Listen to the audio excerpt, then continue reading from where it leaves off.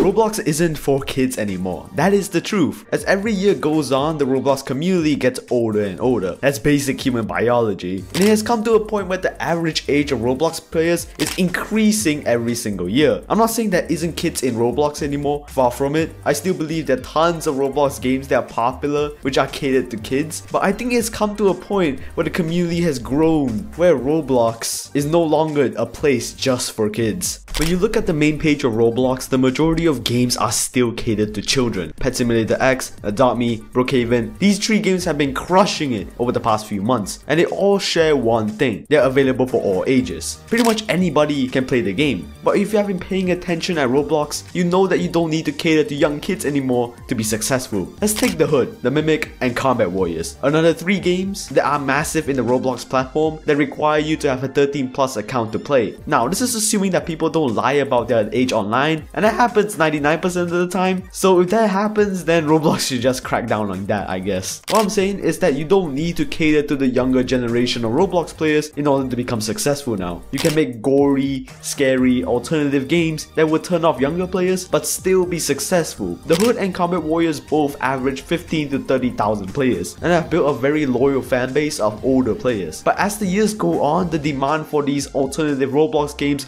is only going to increase as the player base gets older, and games like these will have a very bright future ahead of them. So what about Roblox content? What are Roblox players watching nowadays? And of course, the things that they watch now are completely different from what Roblox players used to watch 5 years ago. Back in 2017, the only YouTubers that really were popular were kid YouTubers. Dan TDM, Gamer TV, Dennis Daily. Other than Albert stuff, there was no content for the older generation of Roblox players to enjoy. But nowadays, it's completely different. Roblox started to completely shift during the pandemic, and you saw the rise of creators like Koneko-kin, John Roblox, and more recently, Pinkleaf. All these YouTube channels have passed through the million subscriber milestone, and they don't actually make content for toddlers. By contrast, content creators geared towards kids are now tanking in their viewing figures. The Ashy, Next to V, and even Dennis Daily have declined in viewership, but that's mostly because of Dennis just not uploading for some reason. However, there are new age channels like Fulton, Tenkure, and Creekcraft, which mostly make content for kids and are still thriving. So there is still a market for kids content in Roblox for 2023, but you can still do numbers and not appeal to toddlers in Roblox anymore. And the culture of Roblox has changed to a more adult one, namely the rise of the slenders and more revealing avatars being used in Roblox nowadays. There was no such thing 6 years ago. There's also going to be swearing in Roblox now, and the rise of Rule 63 content definitely reflects this more adult approach to content creation, although a very crude version of it. So it's the truth, Roblox is getting older, and honestly, I don't see that as a bad thing at all. I know that a lot of old heads of Roblox will disagree with my take, but this is just the natural progression for a platform like Roblox. As the demographic gets older and older, more adult themes are going to be supported along with it. The shift is already happening now, with more adult games, avatars, etc., and there is no sign of stopping it. And honestly, I'm perfectly fine with it. The days of Roblox being a kids game is long gone, and in my opinion, it will never return to that state ever again. And Roblox seems to agree too. They're matured as a company, adopting a more sleek and serious logo, and the UI design for the website has become more professional and less amateurish. The times of old Roblox are long gone, and my advice is to just embrace it. Thank you for watching, and if you reach the end of the video, you might find this video interesting as well. And yeah, I'll see you there.